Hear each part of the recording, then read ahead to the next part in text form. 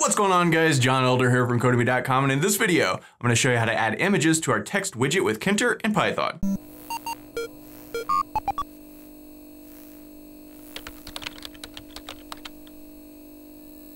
Alright guys, like I said, in this video, we're going to look at adding images to text widgets. But before we get started, if you like this video and want to see more like it, be sure to smash the like button below, subscribe to the channel, give me a thumbs up for the YouTube algorithm, and check out Codemy.com where I have dozens of courses with hundreds of videos that teach you to code. Use coupon code YouTube1 to get $30 off membership. That's all my courses, videos, and books for one-time fee at just $49, which is insanely cheap. Alright, like I said, in this video, we're going to look at adding images to our text widget. We'll also look at highlighting text like this with different colors, and we'll maybe add a scroll bar to this thing if we have time. So I've mentioned with the text widget, we've been looking at this in the last couple of videos, there's just a ton of stuff you can do with this thing, and one of the things you can do is add images inside of here. So it's actually really easy to do this, and we should be able to knock this out fast. And also I want to show you how to sort of highlight stuff.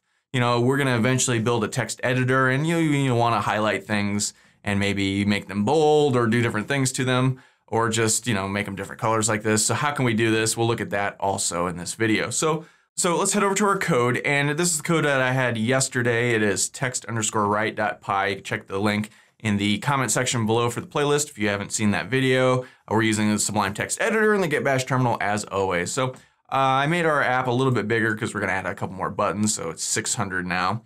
So the first thing we want to do is that text highlighting stuff, because that is super easy. We can knock that right out. So let's head over to our text widget. So it's my_text.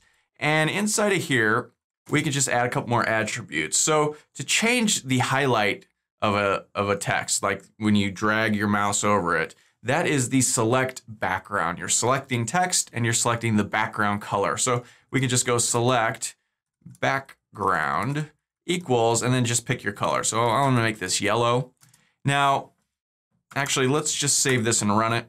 So text_write.py, bring this over. If we open our text file that we had in the last video and do this, you can see it's highlighted. Now, when we do this, the text underneath it turns white by default. And that's not great. It's really hard to read in my eyes, at least. So we need to change that as well. So let's close this and head back over to our code. And to change that, just like before, it was the select background. Text is almost always foreground color, so we just change the select foreground. And we can set that equal to, let's say, black. So let's go ahead and save this and run it and make sure that worked. So open our text file, highlight this, and boom, now it changes black. So super easy, really nothing to that. So okay, now we want to look at adding images. So we've added images to all types of things throughout this playlist of 100+ videos, and we're just going to do almost the same that we've always done with images.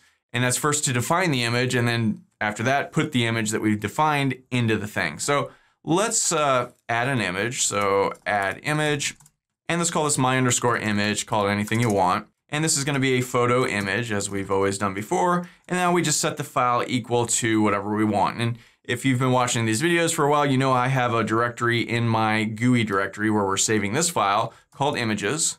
And inside of here, I have an image just called profile.png. And if we come over to our terminal and ls, we can see we've got this images directory right here. And inside of there, I just keep images from time to time. So I just slapped a file in there called profile.png. So we've defined it now, and now we need to add it to the thing. So let's create a button to do this so that it doesn't just show up, because we're going to need to play with this a little bit in the future. So let's go, let's create a button called image_button. And that's going to be a button. We want to put it in root. We want the text to equal add image. And we want the command to be, let's say add_image. We'll create this function in just a second here. And so let's go image_button dot pack. And let's give this a pad y of like 5 just to push it down a little bit from the other button. Okay, so now let's create this function. So let's go define add image. And inside of here, let's define this thing. So I'm gonna tab this over so it's inside this function. Now, whenever we're dealing with functions with Tkinter and images, we've talked about this in the past, the garbage function of Tkinter gets confused with the images, so we have to always make these global. So let's go global my_image. It's just something you have to do in Tkinter.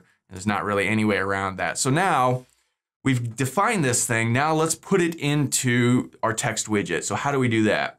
Well, we just go my_text, which is the name of our text widget. And then we use the image_create function. And then we need to tell this thing where we want to put it. So for now, let's just put it at the end of our text box. And then what do we want to do? We want to put image equals my_image. So let's go ahead and save this and run this guy. So now when we click this button, boom, the image appears at the end of our text box, which is just right here. We could delete it just using the delete key. Now, if we open our text file and we've got this whole thing, and then we add the image, it's at the end down here, right? Because we designated the end to be the place where we want to put this. But what if we want to put it somewhere else? How do we do that? Well, let's head back over here. Right here is where we designate where we want the thing, right? So let's create a variable called position. And now we can get the current cursor position in our text widget, right? So we could do that by calling the text widget, so my_text, and then .index, and then we want to get the insert index position. The insert index position is basically wherever the cursor is sitting inside the text box at the time. You know, Tkinter feels like wherever that cursor is, that's where you want to insert something, so it calls it insert. So we can designate this position as whatever the current cursor position is of the text box. So now we can use this position instead of end. So let's go ahead and save this, head back over here and run it again. So let's open our text file. And let's say we want it right here. We can put our cursor there. You can see it's blinking right there. If we add the image, boom, it pops it in right there. And if you're curious about what position this is, these are numbers. So it goes by line and sort of column. So that's why the text widget uses 1.0, 2.0, 3.0. The 1 is the line, the point is the position. So 0.0 is right here, 0.1, 0.2, 0.3, 0.4, 0.5. As I move the cursor over, 0.6, 0.7, 0.8, 0.9, etc. And we could actually see that if we want by really quickly, let's just create a label down here. And let's go my_label. And that's going to be a label. We want to put it in a root. And we want the text to equal nothing. And let's go my_label.pack. And then we can come up here. Let's copy this. And now we can come up here and we could just go mylabel.config and then set the text equal to position. So if we save this and run it, and let's say open our text file, and we say right here, what is the position of right there? We could add our image and we can see the position is 3.18. And we can confirm that by starting here and going 0, 1, 2, 3, 4, 5, 6, 7, 8, 9, 10, 11, 12, 13, 14, 15, 16, 17, 18. That's 0.18, right? So that's how the positioning system works for this guy. So very cool. How are we doing on time? We're 10 minutes into this. Let's very quickly add a scroll bar because we can see we already want to scroll, and I'm using my mouse scroll wheel, or you can use the arrow keys, but that's not great. Sometimes you just want a scroll bar here. So we've done this many, many times in the past in this course. So let's just come up here and do this again. Let's go, let's see, let's create a frame. Let's go my_frame, and that's gonna be a frame, and it's gonna be in root. And then let's go my_frame.pack. Let's give this a pad Y of like, I don't know, just 10 or so.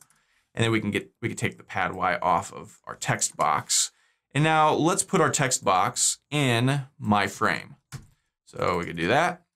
Okay, so now we've got a frame. We can add a scroll bar to the frame and sort of connect it to our text widget, sort of like we've done in the past with other things. So let's go create scroll bar. And let's call this, I don't know, text_scroll. And that's going to be a scroll bar. And we want to put it in my frame. Right? So then we can go text_scroll.pack. And we want to put this on the side equals right. We want it on the right side. And let's go fill equals Y. So it fills all the way to the whole length of the frame. Okay, so then inside of our text box widget, we need to set up the Y scroll command. and set that equal to text_scroll.set. So we need to set that to that. All right. And then just down here somewhere, we can configure our scroll bar by going text_scroll.config and then setting the command equal to my_text.yview. You know, this is just scroll bar stuff. If you don't know what I'm doing here, go back and watch the videos we have on scroll bars and sort of refresh yourself. Link in the comment section below. So, okay, let's go ahead and save this. And I think that should do it. Did that pretty fast, so I might have made an error. So let's open a text file. Boom. And now we've got the scroll bar. And that looks good. Do this, we can add the image. Okay.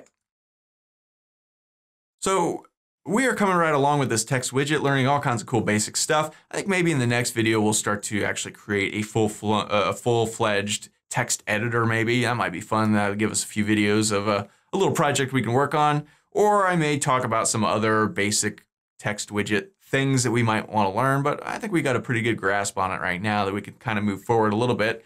So that's fun. So that's all for this video. If you liked it, be sure to smash the like button below, subscribe to the channel, give me a thumbs up for the YouTube algorithm, and check out Codemy.com where you can use coupon code YouTube1 to get $30 off membership. Save pages $49 to access all my courses, over 45 courses, hundreds of videos, and the PDFs of all my best-selling coding books. Join over 100,000 students learning to code just like you. My name is John Elder from Codemy.com, and I'll see you in the next video.